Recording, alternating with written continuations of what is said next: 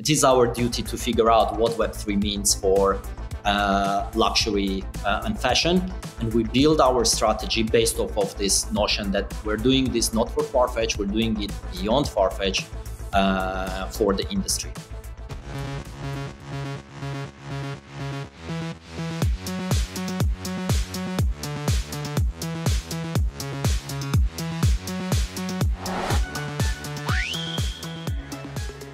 Okay, so today I'm really happy to welcome on our next guest, Martin Avetisyan, who is Chief Growth Officer at Farfetch. Welcome, Martin.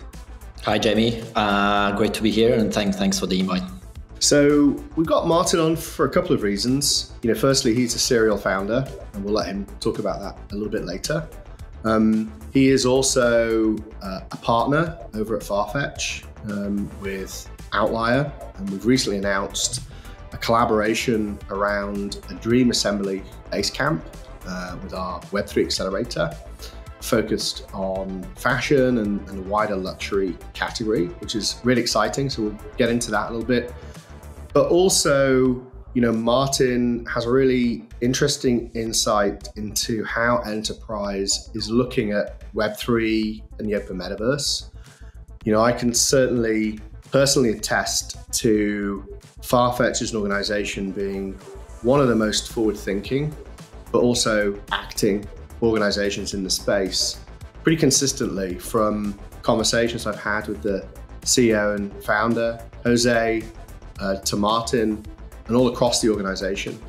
So I want to understand that kind of institutional journey into Web3, and then also Martin and Farfetch's thesis for the space. But Martin, maybe before we get into all of that, we just let the audience get to know you a little bit better. As I said, you're a serial founder, actually almost freakish-like success rate as a founder, 3 back-to-back exits, one of them being Farfetch. Tell us a little bit about you and your founder journey so they know who they're talking to. Great, thanks. I was a hedge fund manager in my previous life.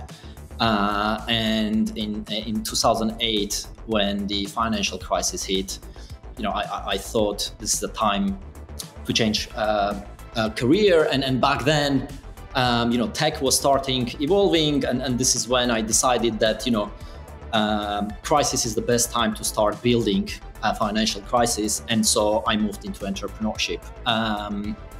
My first 2 startups were in loyalty and rewards space, built and did the exit pretty early stage back then. Retrospectively, looking back, it was probably too early, too premature, but at the time it felt the right thing to do and something that I can do again. So I exited my first startup to a payment network, the second one to a bank, and probably the third one is the most interesting one, which I eventually, less than 2-year-old from the inception, sold to Farfetch, and that was back in 2014.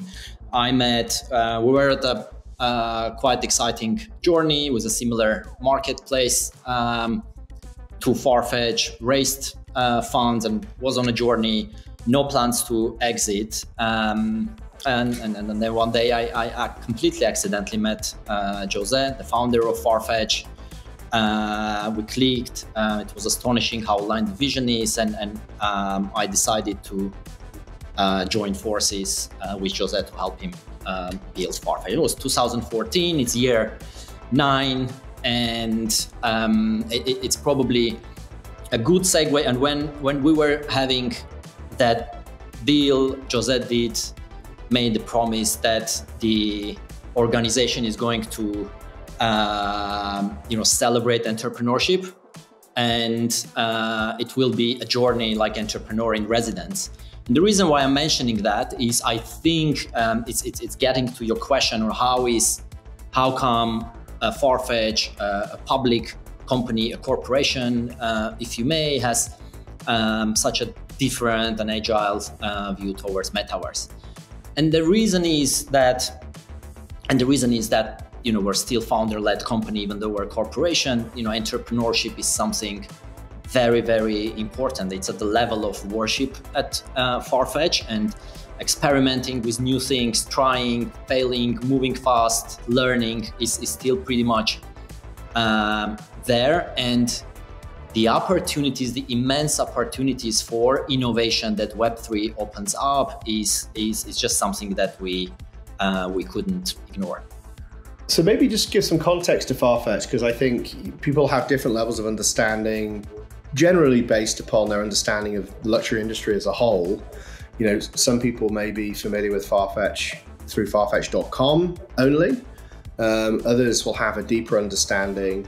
Certainly I didn't understand the scale at which you guys are effectively the backbone for the whole luxury industry, almost the whole luxury industry now. So maybe you could just talk about Farfetch from that perspective, so I think people get an understanding of the kind of scale that you guys operate at, and then I think that then carries forward into the potential of an enterprise like Farfetch joining Web3 seriously.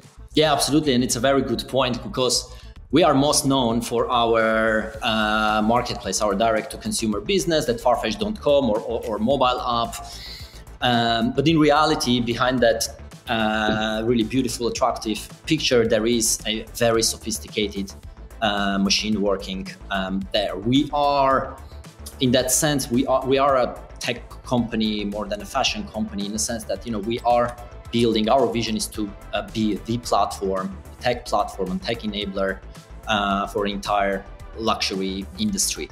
And so, in probably the simplified words, the Farfetch machine is behind that interface is integrated into around 3,000 independent stock points in 60 countries that runs a automated single view of inventory and single view of a customer.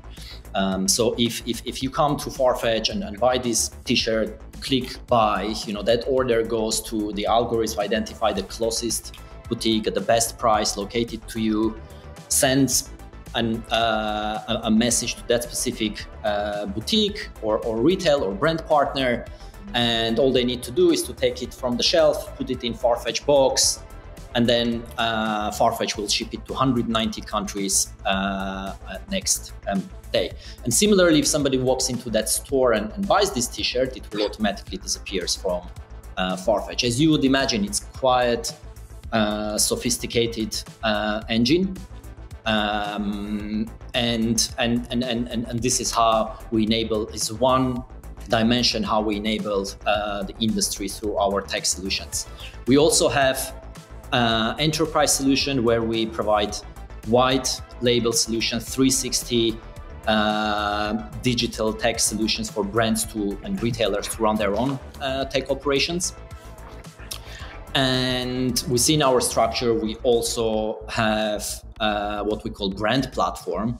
Our brand platform is, if you may, an incubator of luxury brands. In our portfolio, we have brands like Off-White, Palm Angels, Heron Preston, a roster of brands that we currently operate. So it is quite,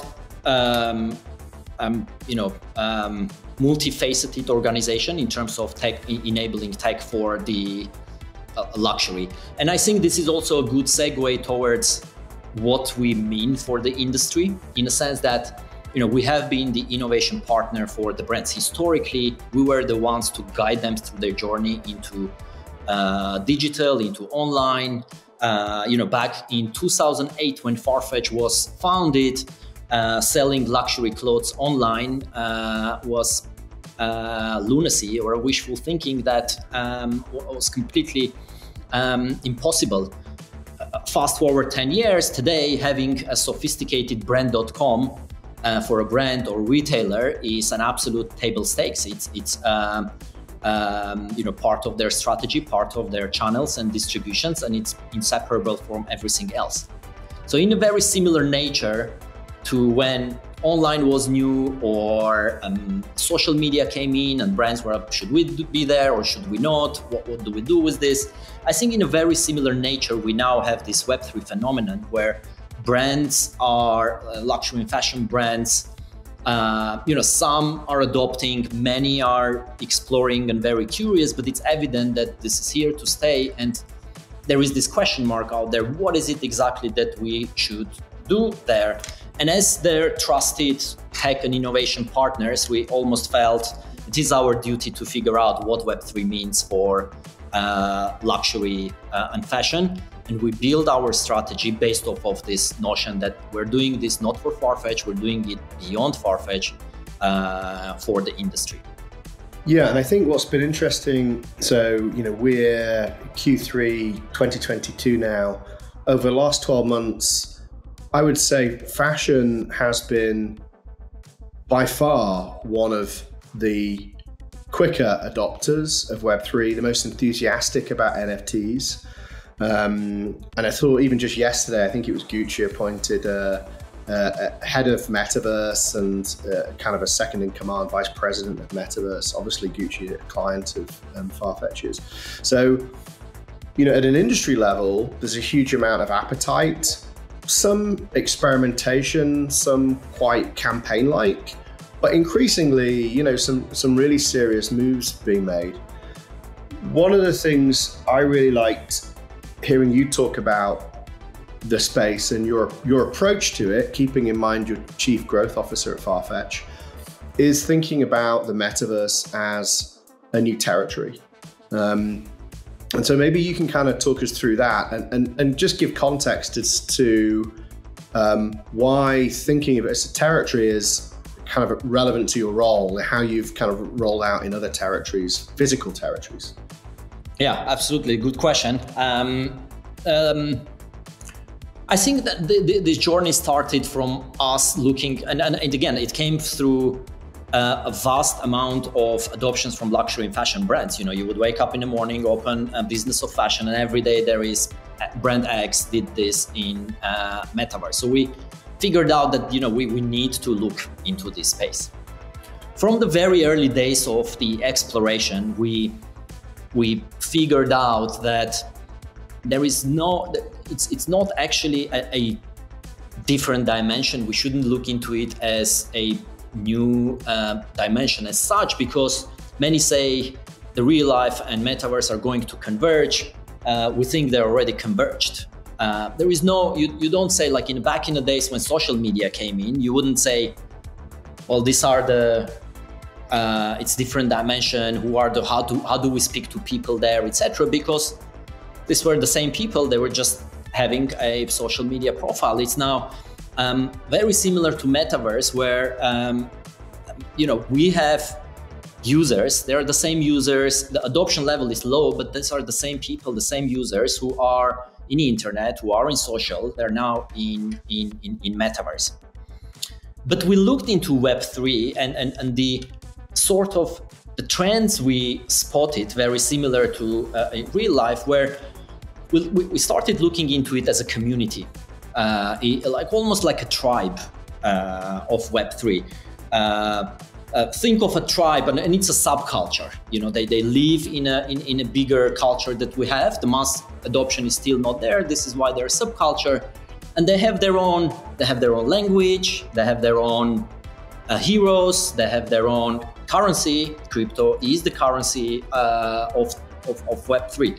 So in that sense, it was very similar. We found analogies to the new markets where we started entering new territories, geographies, likes of China or Japan, where these people speak different language.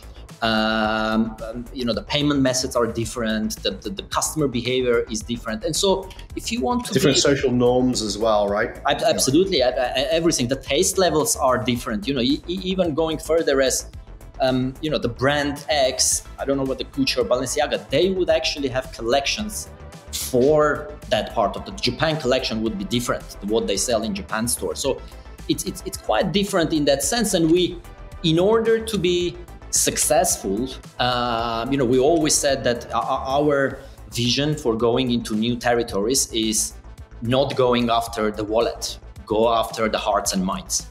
Win hearts and minds, and then the rest would follow. We always guided that way. And looking into this tribe that is evolving, we genuinely fell in love with that for all its principles of open collaboration, decentralization, partnerships. These are values that genuinely resonated with us. And we thought in order to be successful, we need our strategy, our vision should be to be a bridge between Web3 and Web2. I think it's quite probably a beaten word and terminology. Many are talking about bridging the gap now. But we genuinely thought that, this needs to be a two-way sort of effort and activity, in the sense that Web3 is a nascent place. Yes, there is a big level of enthusiasm around it, but it's very far from being as mass adopted as Web2. And therefore, the space needs, I probably won't be scared to use the word validation, but in a sense, the bigger players from real world should come and find that practical implication of Web3, what Web3 has to offer, whether it's from the technology standpoint or creativity standpoint.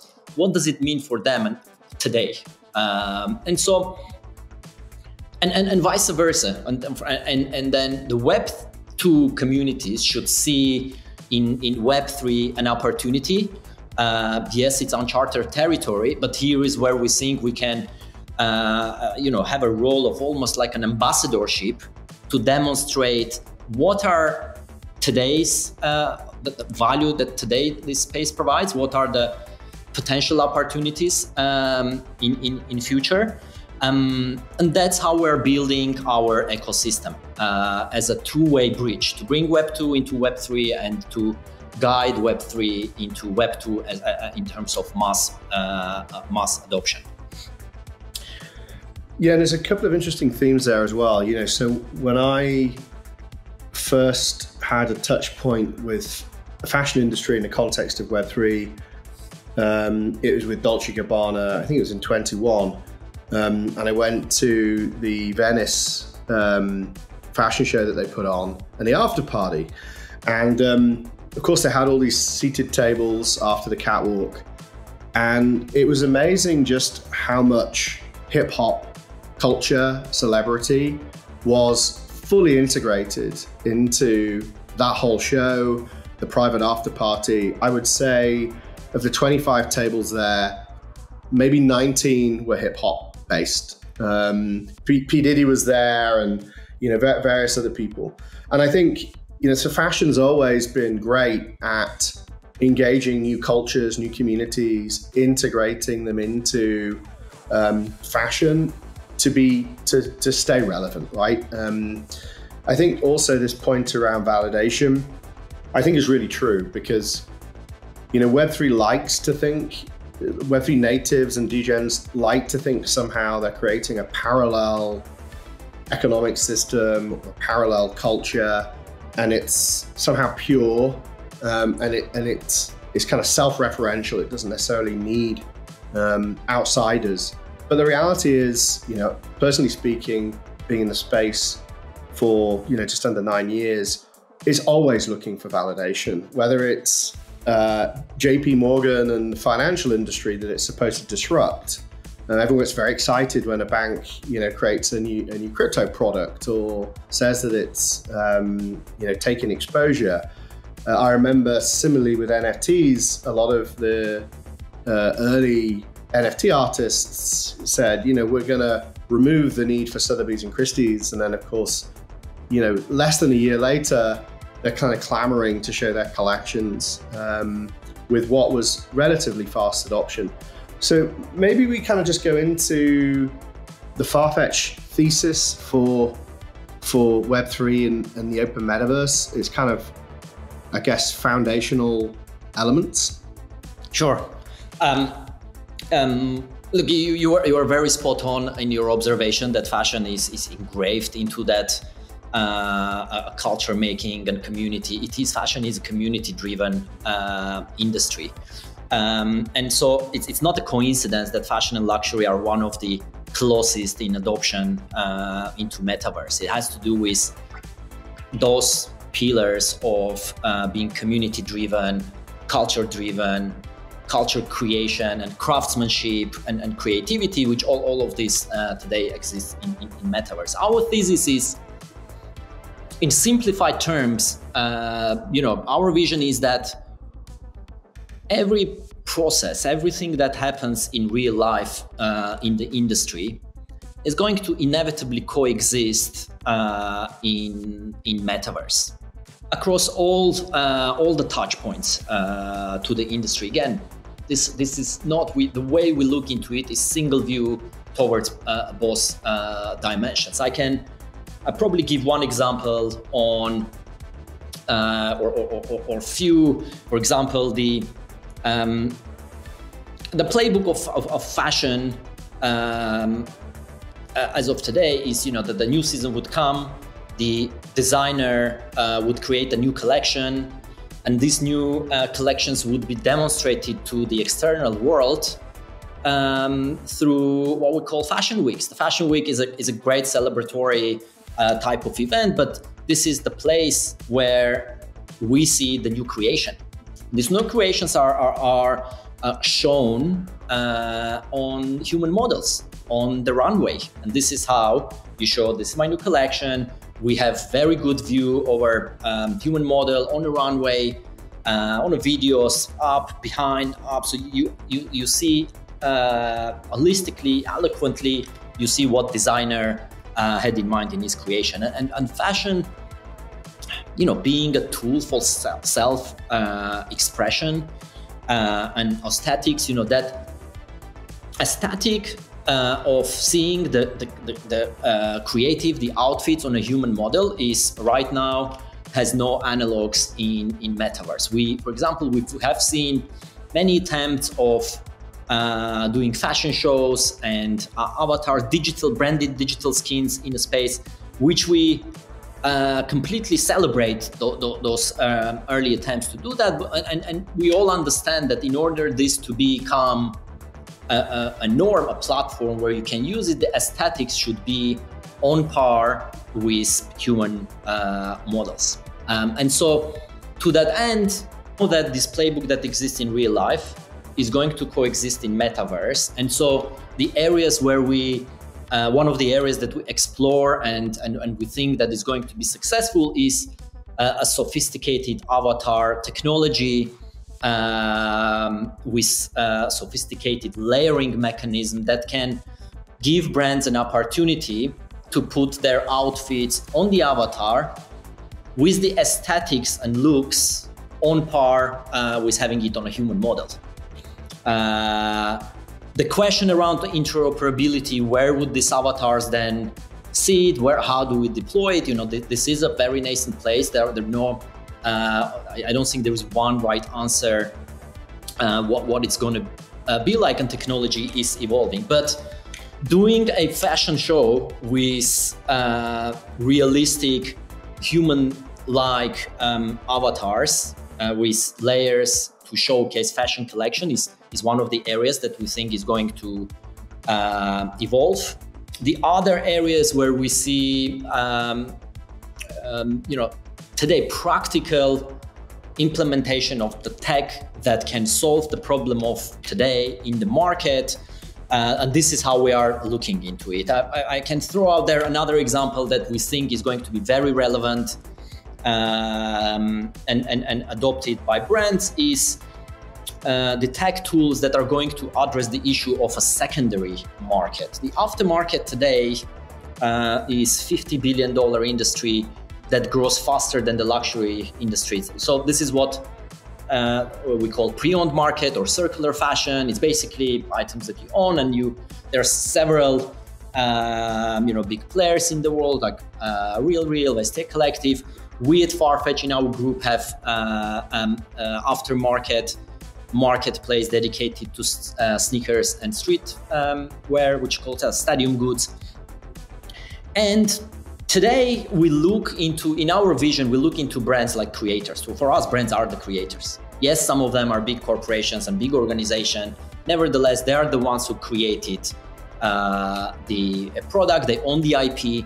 And therefore, we think it's only fair when the item they created is changing hands in secondary market, there needs to be a royalty paid to the creator. Today, we have built that technology. We see it in NFTs. If you are the creator of NFT, it changes hands on OpenSea, you get a royalty. In similar way, we try to, we are looking into ways to replicate that experience for physical products. And as I said, we're looking into what exists in real life and trying to find the technology in Web3 that can address that issue today. The NFTs with underlying smart contracts on a blockchain provide a very stellar opportunity to address these issues, to build into smart contracts a royalty that is linked to the wallet of the brand, the creator, that will make royalties out of what they deserve. That the product they created changes hands, they need to make royalties. So this is another area that we feel the technology can address today. And Nike actually is a great example here. I think they've made more money in the secondary market. I'm pretty sure it's hundreds of millions of dollars in secondary royalties that dwarfed any of the primary sales of the original item, right? So this is not theory, it's already precedent. And as you say, that being able to extend then to a physical version, either standalone physical item or phygital, I hate that word, but phygital, digital physical twin. Yeah, absolutely. I think this is interesting to also give the perspective to the audience. What are type of the things that we are looking into, and another probably call out to our accelerator in a partnership. Some of the other areas we feel that the technology is there to help address some of the existing pains in the industry. We are very thoroughly looking for solutions in tokenized loyalty. So tokenized meta loyalty program that can create that required tokenomics to support redeemability in Web3, but also in Web2, in physical stores, but also on .coms. Pan-luxury tokenized loyalty program powered by utilities coming from a universe of luxury brands. And these type of projects are possible through collaboration only. And this is why when we look into that, we don't look to replace Farfetch's loyalty program only, but we're looking into solutions that are sitting beyond Farfetch. To throw some other areas where we think it's very interesting and the industries will be adopting into that is that digital to physical, the reverse of physical to, the physical to digital is the phenomenon in Web3 that we've been observing in past probably 12 months is creation of IP. It has been absolutely phenomenal to see that the IPs created in Web3 through communities, community-driven IPs that are, in essence, are brands as such, is an IP, had outpaced in terms of desirability and adoptability 100-year-old brands that have been investing in that for many decades.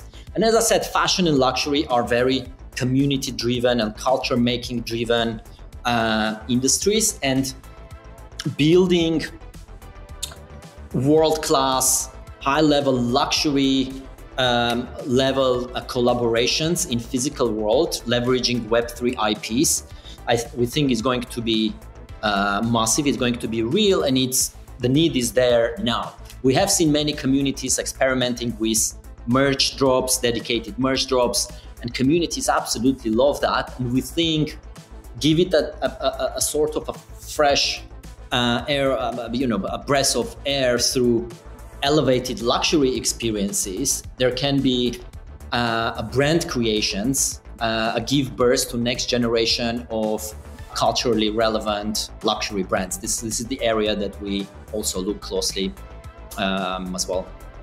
as we mentioned at the top end, we've begun a collaboration around an accelerator, what we hope to be many.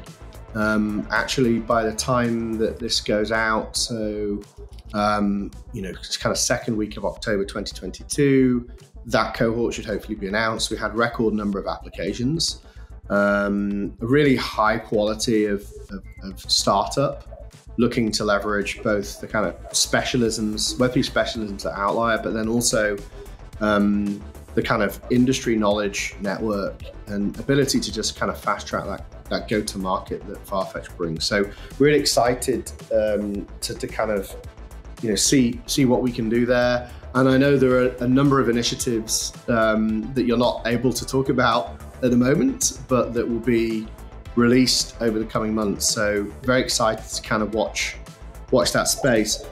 Maybe just finally, I think, as you said, the kind of founder is hero at Farfetch, which is why it felt so natural to run an accelerator with you, because of course our business is backing founders as change agents ultimately. But also, I think for people to understand the level of seriousness that Web3 occupies at Farfetch, because as I understand it, the senior management of the firm, it is a key OKR, right? That there is, I don't know specifically what it is, but Web3 is an OKR for senior management, some of the most senior management at Farfetch. That's correct. I think this is interesting. If you look into the Web3 business units, the forming initiatives in most of the companies, including our industry, sit with innovation team. It's something that innovation team does, experiments, etc. Because we believe, and it came from the innovation team in terms of sort of seeding it, bringing, like surfacing towards the leadership attention. But because after our deep dives, we realized how serious, how inseparable part of the industry it is for us. We very quickly took it out of innovation and created dedicated business unit that transversally sits throughout all group business units. Web3 became company level, not specifically my OKR because I'm running it, but company level OKR to send the message and cascade down to message to 7,000 Farfetchers that Web3 is not a one thing. It has touch points with marketing, with supply chain, with loyalty program, with brand platform, with stadium goods. It does really have touch points everywhere. Our journey did start from educating our own people, make them buy into, obviously, this is a process and you need to work on that. But I guess it's worth mentioning that the education of internal education, industry education, brand partner education is part of the strategy. But as far as the org design is concerned, Web3 is not an innovation for us anymore. It is a table stakes, and it is a standalone business unit that we will be investing more and more going forward.